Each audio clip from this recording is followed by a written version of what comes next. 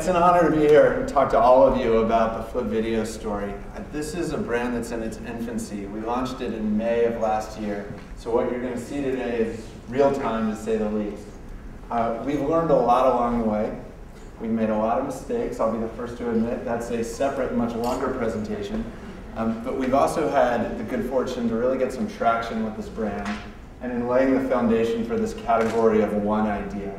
I want to talk further, as we get a little further into this, about the category of one concept.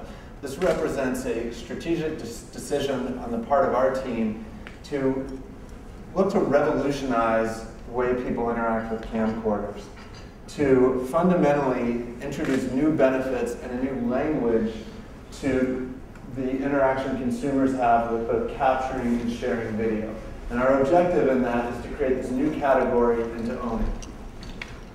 So just a high-level overview of what I'd like to discuss. I'll give you a quick summary of Pure Digital, who we are, what we're about, the opportunity we saw in the camcorder category, the story behind Flip, a little bit on the results, and then I'd like to leave some time at the end just to answer your questions.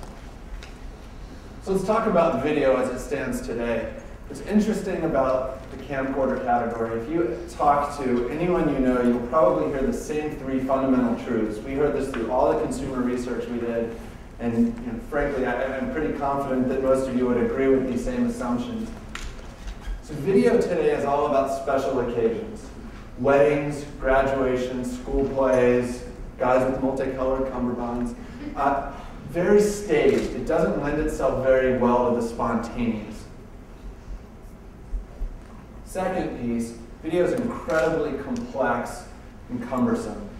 You know, if I took my 2-year-old to the park and she started doing something really cute, it would work just fine to capture and share that on my $700 mini DVD Sony camcorder, provided that I lugged that big bag on my shoulder, I could pull the camcorder out of the bag, I could attach the battery after making sure it was charged through the charger that I have to carry around, then of course I have to go back, connect the wire to my computer, install the software, transcode the video, email it to friends and family, and cross my fingers that they're able to view the video in the same format that I have. So bottom line is, not a lot of people do that, right? It's a category that's very much stuck with technophiles, people who have the technical sophistication and the time and inclination to want to do that. And then here's the third truth about video. It's the proverbial shoebox.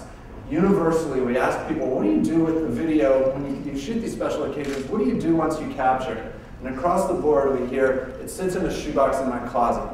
I would love to do something with it. I would love to edit it. I'd love to share it with family. I just don't have the time. So, 3 fundamental issues with video that are keeping it from really exploding. Then let's look a little further at the video category. And what's interesting, the video category did not grow. It was 0 growth from 2000 to 2006. And less than 20% of the size of the still camera category. Now, still cameras, interestingly, if you rewind about 20 years, that was a 5 million unit category. What happened? Well, still cameras 20 years ago were really focused on hobbyists. You had your fancy SLR camera, you knew how to focus it, you knew how to adjust the lighting, you might have had a dark room. It wasn't a very user-friendly process, but that changed with the advent of the point-and-shoot camera. We had the Kodak disc, we had the autofocus cameras that came out, and now we have the Canon ELPH. This opened up video for the masses, and interestingly, a lot of that was driven by women, by mothers. The chief memory officer, we like to call them in the family. They're the ones who carry the camera around, they take pictures and they archive it, and then you saw this whole back end emerge with Kodak Gallery, Snapfish, and all these new ways to share the photographs you were capturing. Video is stuck where still cameras were 20 years ago. It's almost the exact same analogy. Now at the same time, I don't think it would surprise any of you for me to tell you that this little thing called YouTube happened recently. Right? And this is the graph of online video sharing. I think most of us have seen it. It's just through the roof. And as we all know, about 3/4 of that usage is from people under 24. So junior high school, college kids. So what this leaves us is two addressable markets, about 75 million people when you add up the parents and the students. So interesting category opportunity. And this led us to this idea of a category of one. You know, as we looked at this, we felt like, and we just had a long discussion about this at table number 4 in the Challenger brand discussion. You can't, to reshape this category, you can't just talk about features and technical specs, right? We had to create a brand. We had to introduce a meaningful benefit to the consumer that didn't exist today and spoke a new language. So we looked to redefine video, right? It's personal, spontaneous, and simple. And I should add fun to that, right? None of those adjectives describe video today. And our objective in doing that and creating a brand that stands for those things is that we can take the rest of the category, the JVCs, the Sonys, the Panasonics, and we can push them into their own little corner, right? They all come out with the same features at the same price points at the same time. And they're all very good at that. I don't mean to demean them in any way, but the story they tell to the consumer and the retailer is essentially, look, we're all doing more or less the same thing, and we're going to duke it out for share, right? So by taking a different approach, our objective is to deposition those guys, let them stand for what they stand for. We're going to stand for something different. And we drew some inspiration from a few very successful brands. So Mini, the Yugo and the Hyundai weren't considered fashionable cars, right? Small cars were about value and about simplicity, but there was nothing really aspirational about that. Mini changed that. Mini made small cars cool. I don't think Mini drivers are wishing they had bigger cars. Starbucks, talk about a category that was zero growth for years. Howard Schultz had the vision to come in and completely flip the category on its back and introduce the experience. And with that, they built incredible brand equity. And there's who would have thought that you could have branded going into a coffee shop? And then a more recent example, we've got the Wii. It's a little story for you. So one of my coworkers was we're sitting at work a couple weeks ago, and he's looking at photos that he got via email from his mom's 70th birthday. And there's the cake, the presents, all that. The last couple of frames are her and her 7-year-old friends playing the Wii, right? And he'd be the first to tell you that his mom and her friends don't get together and play Grand Theft Auto on the PlayStation, right?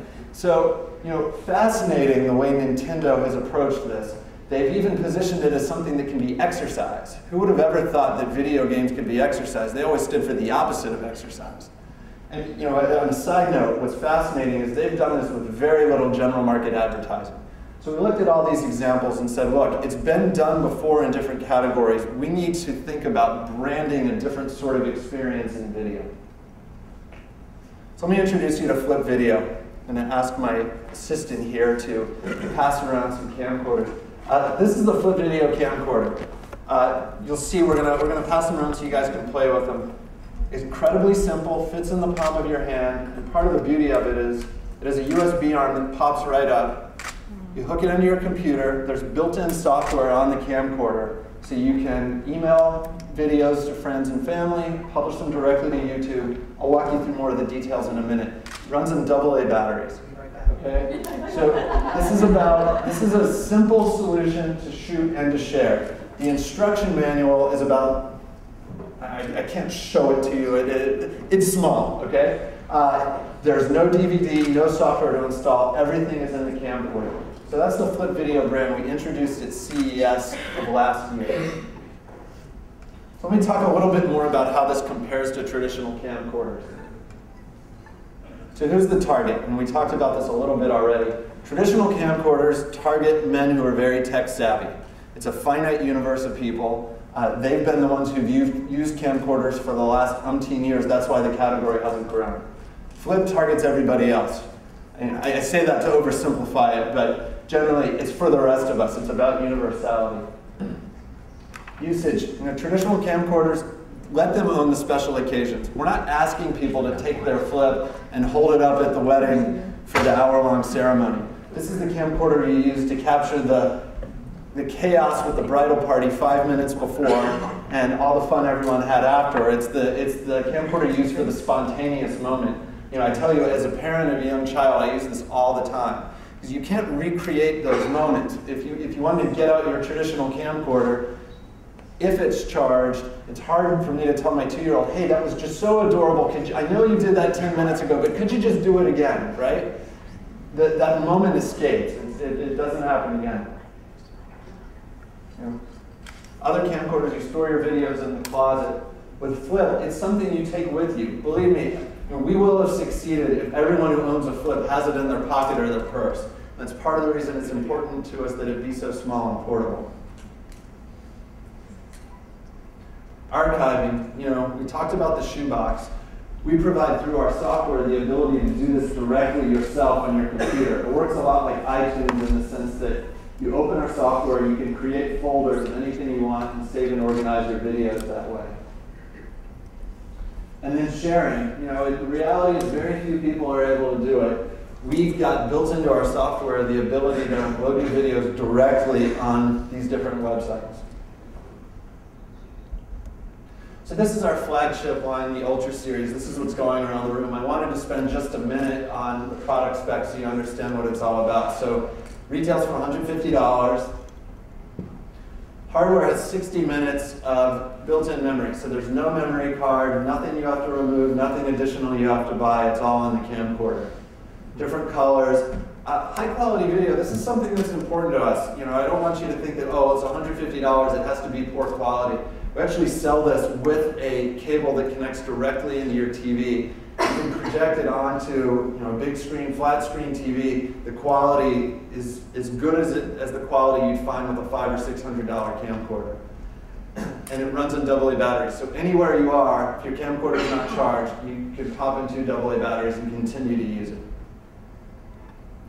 The software, so we have agreements with YouTube, AOL, MySpace. You can upload directly to their sites. You can also email privately. You know, a lot of people, particularly parents, may not want footage of their children to be on YouTube, so we give them the option to send that directly through the software. You can do some basic editing, create some highlight reels, and then you can also capture photos from your videos. I'm hearing all the beats. That's good. That's good. That's the Flip video sound. So I'm going to talk to you a little bit about the positioning for this. We started with the easiest camcorder we could design, and then we stopped. I can't tell you how painful it is to make product decisions when we're all about simplicity, right? You know, every time we add new features, and we've got a pretty extensive product roadmap, we always have to ask ourselves, are we delivering this feature without sacrificing our simplicity? At the end of the day, we have to continue to be simple. And this is very much the essence of what our product's about. We don't put in all the extra things that you think you'd want, but you'll never use, right? This is not a video camcorder, an MP3 player, and a walkie-talkie. It's a camcorder, and it's a good camcorder. But, you know, I'm completely objective, of course. It's just like your expensive camcorder, except you'll actually use this one. And this is interesting, you know, we did some user research at the end of last year to get a better sense of how people were using it. A lot of people who bought Flips did own a camcorder already, and they bought this as a secondary one, and they start using it all the time. And then there are other people who just stayed away from the category. Either way, it's highly incremental. Behaviorally, these are people who are predisposed to capture and share memories. They're people who take 50+ photographs a year, so they're already accustomed to doing this sort of thing with photography, and we're just asking them to do the same thing with video. We're building on that behavior. And attitudinally, these are people who we like to say are engaged in life. They're spontaneous, they're very connected to their friends and family, they're active online. And these aren't introverts. I think it would be difficult to really inspire sharing with people who aren't used to sharing photos and other things anyway. The positioning, as I mentioned, it's about simplicity. It's a social product. It's supposed to be approachable, and it's fun. You know, one of the things we find is that when you walk around with this, you find new reasons to take video that you wouldn't thought of before, right? Having it in your hand creates new content. It becomes an inspiration for that, and that's kind of exciting. So of that 75 million households I mentioned earlier, this represents about 42 million. We've got in our pipeline some other products to address that younger demo more directly, and obviously in a different way. So I'm going to spend the next couple of minutes talking about how we launched the brand. As I said, we introduced it last May. So we started with TV advertising. I'm going to show you that in a second. I would say this was very important for a couple of reasons. One is it just helped seed the brand and build awareness. But secondly, it also presented us a story of credibility to our retailers. You know, here we were, small company, saying we're going to change video as it stands today. And I'm sure that a lot of retailers have heard that before. It was important that we showed them we were so serious that we were investing in creating this new brand. And you know, what worked well for us was that ran at the beginning of the summer, right as our key retailers were making their distribution and merchandising decision for the holiday. And about 50% of the category sales happened between Thanksgiving and New Year, so it was incredibly important to time that and get that support. We also did a lot of online advertising. This ranged from banner campaigns and sites like CNET, where people are reading reviews, to working with some of our partners in our software like AOL, MySpace, and YouTube. And then also, we spent a lot of our marketing budget on paid search, and that was incredibly efficient and very effective in getting our name out there. You know, when you've got a new brand and nobody's heard of it, the name gets planted in their head, or they're searching other camcorder-related terms. It's important that they can find Flip through Google, Yahoo, and other search engines. So here's the TV spot. What will you see today? What will you find?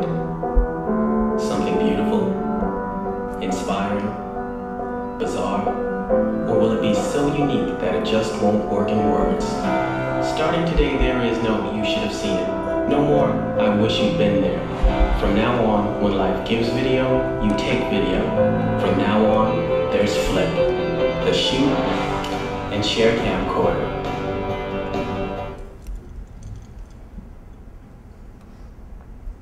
Okay, so I mentioned our partnerships. I'm going to talk for a second about a couple of the tactics we put in place to leverage those.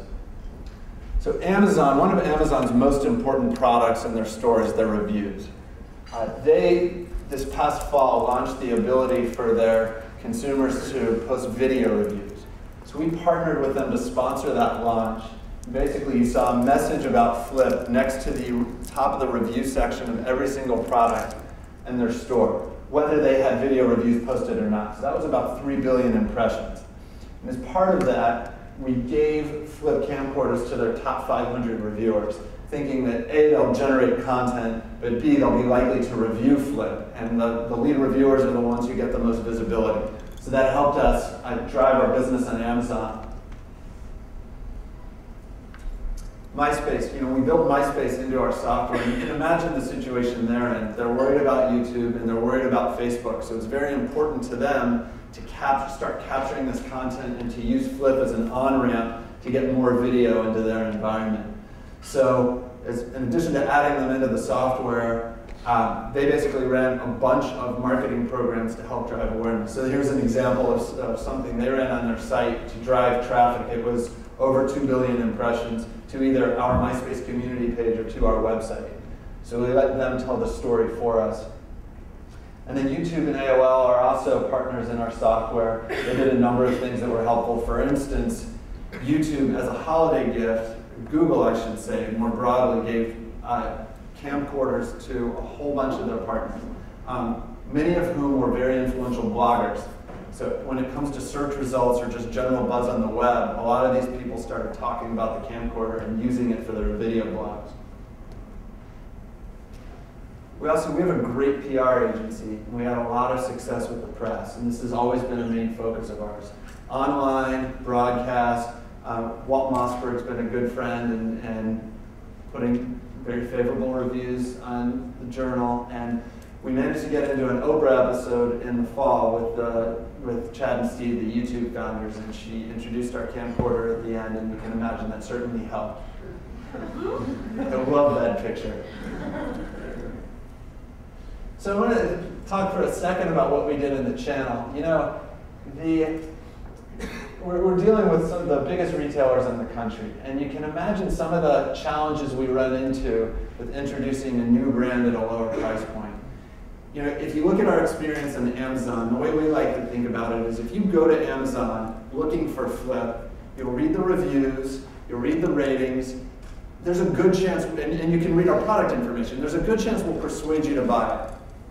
If you go to Amazon looking for a camcorder, you'll see that we're ranked right up at the top, and then you'll read the reviews and the product information and the ratings. There's a good chance we can persuade you to buy it then. Neither of those two things hold true in the brick and mortar environment. You know, you've got the blue shirts at Best Buy who don't know anything about this brand. And frankly, you can go into some of these stores, tell them you want a Flip camcorder, and they may not even know they carry it, which is frustrating. And they're just very accustomed to selling people on the latest features, the higher price point, the brands they're familiar with. So our investment in the channel really served two objectives. One was to drive awareness at the point of purchase, make sure our product was visible, but also it was to educate the store associates. And we started to see some real progress there. And when you go into the store, you ask them about Flip, you start to hear, oh yeah, that thing's cool. It's the one camcorder that uploads directly to YouTube. So you got an example of an end cap from Target here, a shipper at Best Buy, and a circular, end cap from Walmart, shipper at Best Buy, and a circular ad from Target. So we made a strategic bet to invest heavily in the channel in the fourth quarter during the holidays. And then finally, you know, we made a conscious effort to reach out to some influencers. We sent our CEO on tour. This is him with Martha Stewart, him with George Lucas and Kara Swisher. Paris, talking on her phone while filming. She's incredibly talented and multitasking. This one was fun. So we had a couple of contacts in the political world, and they put the camcorders in the hands of some of the key campaigns. So here's one. You can see I circled it. There's somebody reaching out to shoot Obama, and a lot of other people who look very, very excited to see him too. So you know, we felt like that's a great opportunity to capture footage and inspire some citizen journalism. And then finally, Rosie O'Donnell. Rosie, we didn't even give her a camcorder. She found one through a friend and has become an incredible advocate. She blogs about it. She carries it on the red carpet to turn the table on the paparazzi. And we've gotten, she has a very loyal following. We've gotten, I think, probably 50 plus unsolicited emails from people saying, you know, I only bought this because Rosie loves it. And people need to respect Rosie and listen to her and understand her. You know, just because you were on Oprah doesn't mean you shouldn't respect Rosie. We love Rosie, believe me. But you know, it's been an important way to get the word out there. We've tried to be choiceful about that. So a little bit on the results we saw in our first year, which isn't even complete. So this takes you through the end of last year. So distribution at all the major chains. The one big chain we didn't have was Circuit City, and they'll be launching us in May, so we're excited about that. Solid sales results. We were #1 at a lot of our key customers. And if you look at December, which was the first month we really had full distribution and everyone was out with their full merchandising plan, we had 13% share. And I'll show you here. It's a little bit hard to read, but that's Sony in the blue wedge is a clear #1. Then you've got about 5 players shooting for #2. We're the little light green wedge there. And one of our objectives for this year is to move into a clear #2 position where we can push those other guys out of the way. And then this chart, you know, I mentioned on Amazon, they rank their products by best sellers. So, you know, it's a great way to test at any point how you're doing in the category. It's also a great laboratory to compare how one model's selling versus another. So this is a screenshot, and we saw this multiple times during the fourth quarter. 6 of the top 7 camcorders, including all of the top 5, were various models of Flip. So that's something we're excited about, and that's the gift that keeps on giving, because whenever someone comes back to the site and search camcorders, it's going to be hard for them not to see ours. And then another thing that was incredibly important was the story we had to tell the retailers around incrementality. You know, I mentioned earlier that a lot of these existing camcorder players, are just duking it out for market share at the same price point with the same features. Flip was incredibly incremental. The category, as I said, didn't grow for years. It grew 14% in the fourth quarter. That's the kind of story that helps us immensely with our retailers because they're growing their business. We did some consumer research. Only 30% of the people who bought Flip went actually looking for it. Everyone else heard about it through word of mouth or through various marketing campaigns or saw it in store. So that helps us when it comes to wanting to launch new products and get additional merchandising support, because the retailers see that it's adding dollars to the category. And then I mentioned the press a little bit. We had a lot of coverage, a lot of gift guide recommendations, which is fantastic during the holidays. USA Today named us Camcorder of the Year, so all of that just contributed to the buzz and to the search volume. And then we also looked at how successful we were in building awareness. 17% awareness at the end of the year. We've got a long way to go. At the same time, we look at this and say, hey, we achieved an awful lot with 17%. Let's start thinking, or let's start dreaming about what the upside would be if we could double or triple that. And then one stat that our product team is really proud of is that 95% of the people who use the brand would recommend it. So the unfortunate thing for them is we've said, hey, you've got to hold that number with everything else we launch. So the bar's been set pretty high for them. But it helps us in terms of thinking about building a community of evangelists. And it also gives us confidence that what we launch is going to be well received. So finally, I just want to talk a little bit about what's coming down the road. A pretty extensive product roadmap. We've got a number of innovations we're launching on the hardware side, continuing to innovate on our software. The nice thing with the software is that we can continue to push updates. It doesn't matter which version of the camcorder you have. When you plug your USB arm in, it will know what version you have, and it will know that we can push you the latest and greatest features. Accessories, we've launched a line of accessories already, some of which I think went around the room. We launched an underwater case, which is a fun way to take video. One of the guys who works with us took his surfing last week, which was dizzying but fun to watch. And then we're launching internationally this year. On the marketing front, we've got a number of things going on. This year will be very much about online. I think it's less likely you'll see us investing in TV. We will be layering in an element of grassroots and event marketing. This is the opportunity to reach probably a smaller number of people, but to reach them in a more meaningful way where they can interact with it.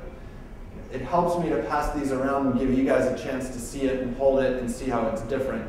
That's harder to do through general market advertising. So that's something we'll be building in with a particular focus on youth, college campuses, Facebook, that kind of thing. And then I touched on community building. And we've got hundreds of thousands of people now who own Flips, and we have to figure out how to convert those people to evangelists for the brands, to make them loyal so that they'll buy our future innovations, and then also to make sure that they're recommending to their friends. We'll continue to bet in the channel, but we've got to do that selectively. We can't spend everywhere.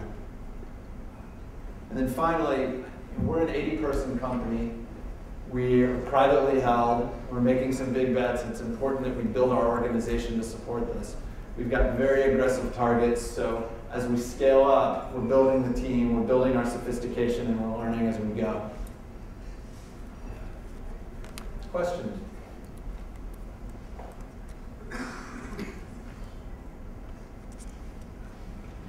Fred built on a particular feature of the phone, or sorry, of the camera. Phones.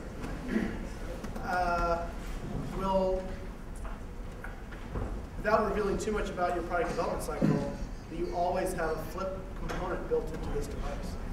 The flip up USB. So the question was, will we always maintain the flip up USB arm as a piece of the device? There are different ways that you'll see that manifest, but we do believe, and this was frankly part of the reason Bert's asking, he's in the naming business, so he knows some of the metaphor behind that, but we looked at the name as a metaphor for sharing, and that's part of what differentiates our brand. It's what you can't do with some of the other camcorders. So I think you will continue to see this notion of an arm that pops out as the metaphor for how easy it is to share. How did you get the key influencers to agree to feature your product? People like Martha Stewart, Oprah. I mean, that was awesome. How did you do that?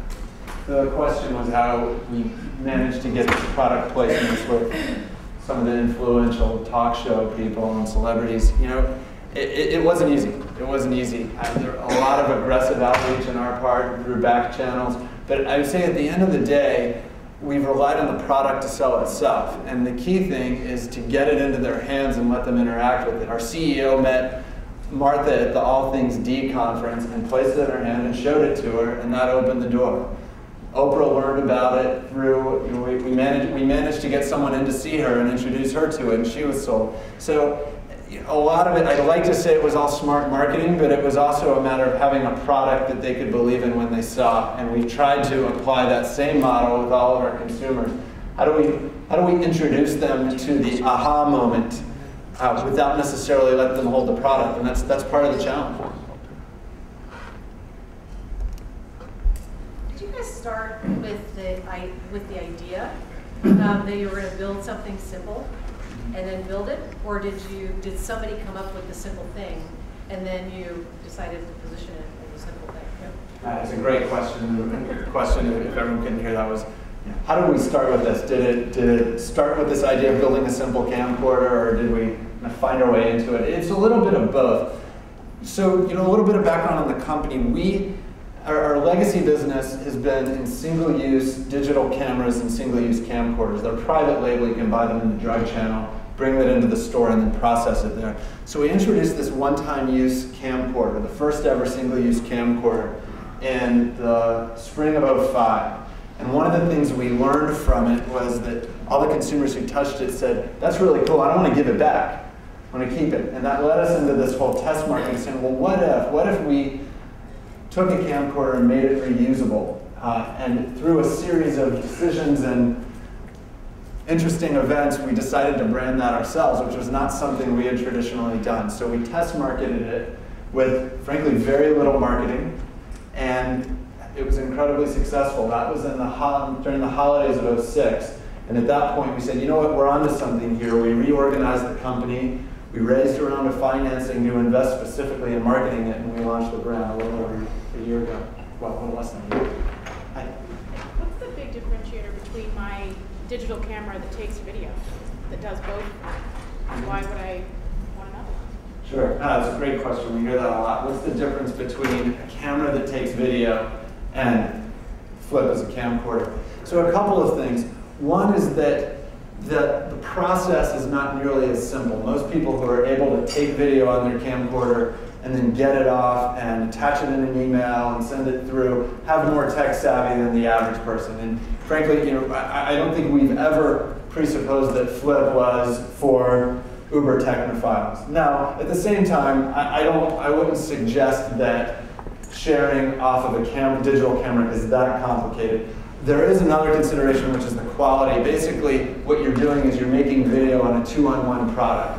So it's funny, people always ask us about megapixels, and those megapixels have absolutely nothing to do with video. In fact, on a camera, you take a bunch of megapixels and you convert them into video, it just degrades the quality. So the best thing you can do for video quality is have a sensor that only does video. So actually, just on a side note, I was going to say that Casio has a camera out, which has a little YouTube sticker on it now, right? It's the digital camera that uploads to YouTube. What that really means is it takes low enough quality video that it matches what you can put on YouTube, right? Our approach is to say, look, we're going to take high quality video, and then if you want to put it on YouTube, we'll convert it for you. Hi. The industrial design really matches your brand strategy. Was it internal, or did you hire out for the industrial design department? The question about the industrial design, a little bit of both. Most of it came internally. We did have a little bit of outside help in our next generation product, but mostly it was off of some products we had built ourselves and then iterated off of. What's your online presence like in terms of your own website, and do you leverage it to answer a lot of these consumer types of questions about quality? Because as a consumer, those are, I have a whole myriad of, well, yes, it's probably easier there, but could I still put it into iMovie if I wanted to, and things like that. It seems like your website, I've not seen it, but is it a tool that you're currently using or plan to use to address the host of concerns that people will have? Yes, there's a question about how we use our website to answer the natural questions that people would have about the brand. The answer is yes, we are doing it that way. Frankly, we need to do it better. and particularly as we have this installed base of owners, one of the ways we like to do that is to build a community and let people interact through forums and share ideas. We were talking earlier, I think that's something that eBay does incredibly well. We need to learn from that. The other thing we've done is we've used some of our partners as proxies for that. In MySpace, we have a custom community on MySpace. We let the MySpace users talk to each other about it. And I think that's part of it is we need to find, or Amazon for that matter, we need to find other environments where we can answer those questions because a lot of them do come naturally. Are there any other proprietary technologies in the phones beyond the basic hardware? I'm just wondering, I'm sure with these phones, you got to be home. Sorry, phone phones all the time. It's not just something about phones. Yeah. But with some of the other camera makers, big ones, Sony, JVC, Pioneer, and all that, how hard would it be for them to just make a small, something similar to this? I just wonder if there's any other proprietary technologies that Flip's open to take advantage of or ever moving forward. The question was about whether we're using proprietary technology to build an advantage. I can answer that a couple of ways. I could give you the technical answer, which is yes, we have certain pieces of defensible technology, et cetera, but at the end of the day, if someone wants to copy it, they'll find a way to copy it or come awfully close to it. We don't fool ourselves on that. The reality is, this is why the marketing piece is so important. We've got a chance to build a head start from a branding standpoint, and that's why we can't sit tight with 17% awareness.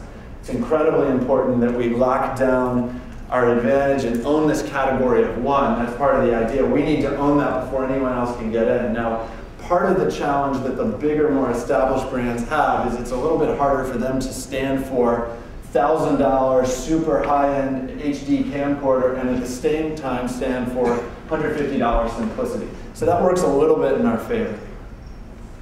Hi. What is the one thing that you want the Flip brand to stand for, and what are you doing to build that? That's a great question. What's the one thing we want Flip to stand for? At the end of the day, I think from a product standpoint, we want it to stand about simplicity. The higher order benefit we're after, and frankly, we're talking to agencies about this right now and really trying to hone our thinking in around it, but I think a lot of it is around freedom and democratization of video, right? The simplicity should inspire you to do things and inspire you to document your life and share your life in ways that you can't currently do it with video.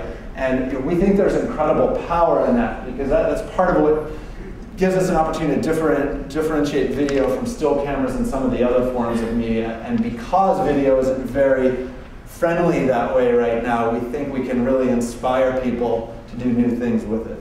Got time for one last question. Did I get it? All right. Hey, thanks for your time. I appreciate the questions. It's been fantastic.